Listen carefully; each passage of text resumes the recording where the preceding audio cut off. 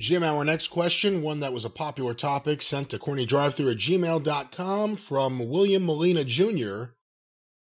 JR laid it down thick on John Laurinaitis and would like your comments on what JR said about John Laurinaitis, since Jim enjoys torching Johnny Ace. Here's a quote from Jim Ross. I had a hard time, as time went on, trusting Laurinaitis. That's sad to say. I hired him. I gave him a job when he needed it. I don't think he treated me quite right. He just wanted to show Vince that he was a better manager than JR and all these things. So now his ass is without a job, and he deserves the goddamn misery that he's living, that I perceive that he's living, and I didn't like how he treated me. So we've heard you talk a lot about Johnny Ace over the years. What do you think of Jim Ross's comments? Well, I mean, says a lot. The guy, he wanted to be a big-time corporate executive in the corporate world, and he wanted to wear suits and smile and say yes a lot to the people that were important and employing him. So I always said, the same thing with Mrs. Baba liked him because he was a cute blonde guy, Gene. Stephanie liked him because he agreed with her a lot. Whereas JR would go to Vince and say, well, here's my opinion, and he'd tell the truth. John Laurinaitis just sucked up, backbit, backstabbed, and talked up to people that he wanted to suck up to. And like JR said, he is the one that hired him. And then he turns around and he starts going behind JR's back and putting the mouth on him, as Dennis Cortelluzzo would say, or whatever. John Laurinaitis wanted to keep his job and make sure that he was taken care of rather than giving an actual legitimate opinion in most cases. And he wanted people to know or to think that he was a great executive and a big expert and blah, blah, blah. And I'm saying, JR gave him more of a fucking, not a chance, but JR gave him more benefit of the doubt than I did, because I think JR's even said this in the past. I always saw John Laurinaitis as Johnny Ace of the Dynamic Dudes. And I could neither get that out of my mind, nor could I accept or agree with or go along with John Laurinaitis, Johnny Ace of the Dynamic Dudes, telling me anything about the fucking wrestling business. Jim Ross, yes. Johnny Ace, no. So just because they like people who like to wear suits and look good in them, that smile a lot and say yes, I'm sorry, that Jim Ross was a wrestling executive. Johnny Ace was a stooge in a suit. Do you think Johnny Ace will ever work in wrestling again? Well, at this point, I think we talked about this when he was fingered, so to speak, in the fallout from Vince's illegal paralegal. Why would he need to? At this point, he had a job with them most time for the last 15 years. Is he a complete imbecile with his money? Why would he ever have to work again? If you've been an executive with the WWF for 15 fucking years and you need a job in the next 10, you've either got a meth habit or a gambling problem. So and he's almost as old as I am. So I don't see why he would, but I don't see anybody clamoring for his service. What does he do? Everybody said, well, he was a great finish guy. He was? They're talking about, well, he learned all those finishes in Japan when he worked for good. Then go to Japan and book the finishes, because booking finishes in Japan and the United States is two different fucking things. I'm not even. I liked his brother, like both of his brothers. Don't know where Mark is these days. He lied to me when I was in charge of OVW and he was in charge of talent relations. And he was a pain in the ass, and he never exhibited that he had any exceptional knowledge of wrestling, either its history or how it works or finishes or angles or promos or whatever. The only time I ever saw him get any heat as a performer was when he came down and guested on OVW television. Then he was the hottest heel in the company because I had made him the fucking blame for when all of our OVW talent got called up to the main roster and got stupid gimmicks and rotten names.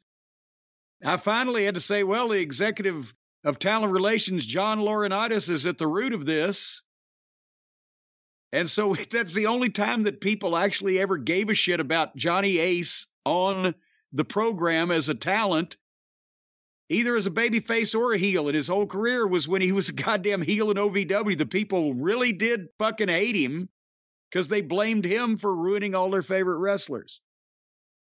But otherwise, no, I don't never have seen any wrestling expertise in John Laurinaitis. If there was one wrestler in OVW more than any other wrestler that you think would have a lawsuit against Johnny Ace for just damaging their career, the career that could have been, you could only pick one, who would it be?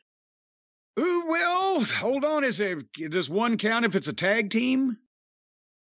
Because the Bashams, once they were saddled with that fucking Linda Miles, that was it.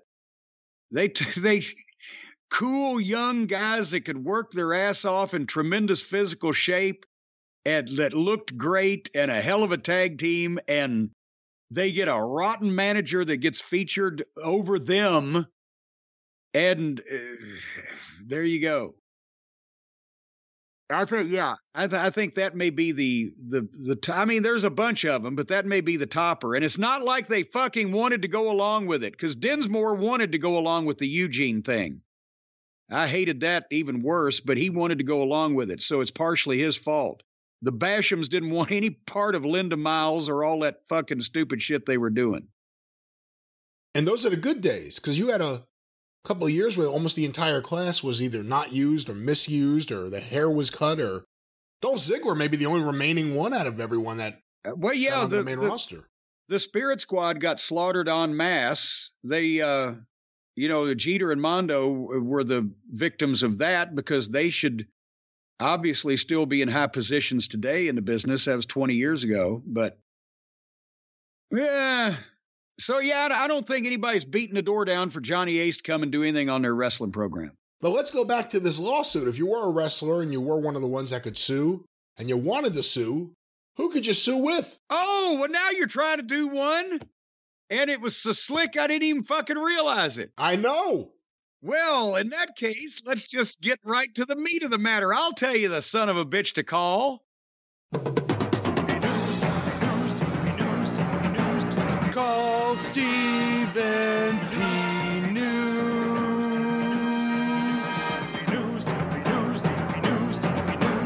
If you need to sue.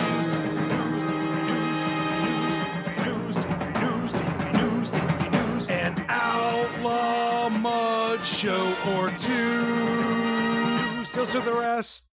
Folks, it's come to this that I can't even listen closely enough to Brian Last to pick up on these odd and obscure transitional points, but nevertheless, I'll tell you who can pick you up and dust you off and start you all over again if you've been maligned, mistreated, lied to, damaged, harmed, hurt, or even starved to death. Son of a gun, he'll do something for you about it.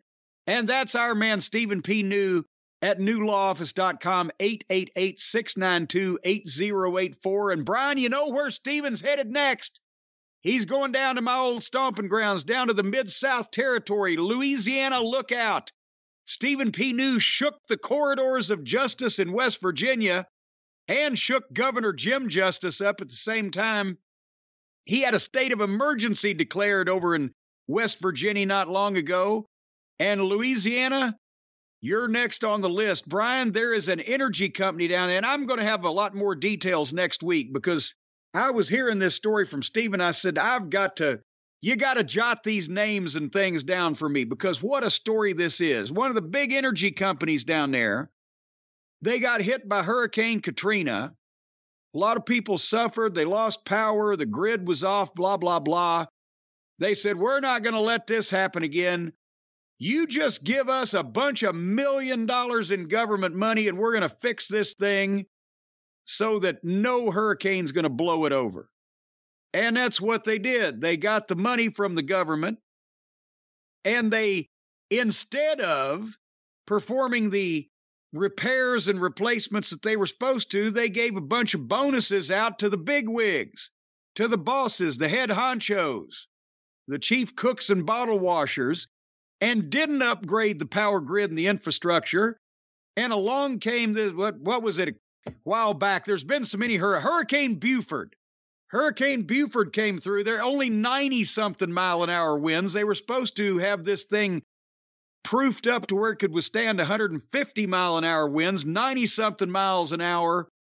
Whole goddamn thing collapses. People without power for weeks at a time. People on respirators. People in home health care. People on the CPAP machines. Couldn't get a good night's sleep. Some of them, they couldn't wake up. And it's all because of the greed and avariciousness of the big energy companies and all these big business people.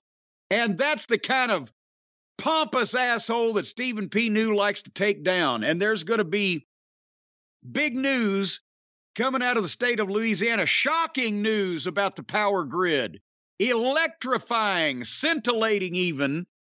And after Stephen P. New gets finished with the folks down there in Louisiana, he can do the same thing for you.